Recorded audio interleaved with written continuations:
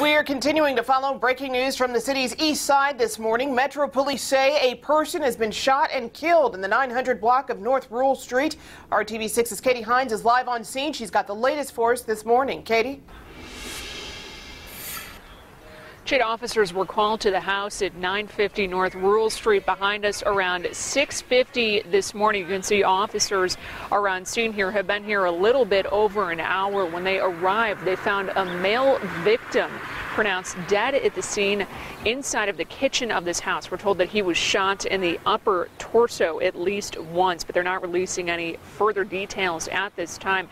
They tell us that they are not releasing a description of the suspect, although they do have an idea of who they're looking for this morning. They tell us that several witnesses were inside of that house and have been questioned here on the scene. So still a developing story, a continuing investigation, but we'll bring you more details as we get them. For now, we're live at 10th and Rural. Katie Hines, RTV6.